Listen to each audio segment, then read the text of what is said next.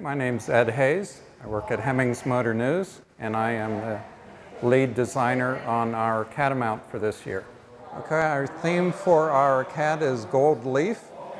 We decided to work with the premise that these will be on display for the tourists, and they come to Vermont for foliage and leaves.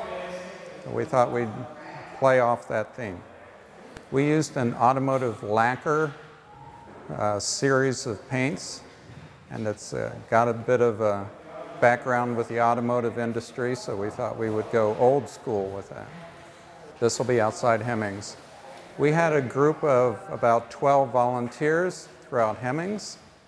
Our sponsor was kind enough to let folks work during the day, and so we fit it in and around our magazine deadlines.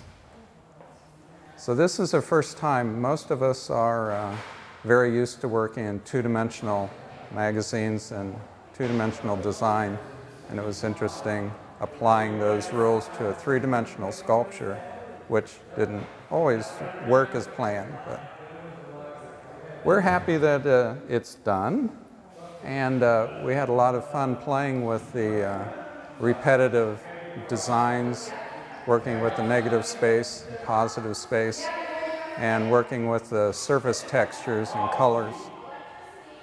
We wanted to play with some contrasts on the surface textures and the colors of the gold foil that was available, and we particularly are interested in the textures of the foil, how it catches light.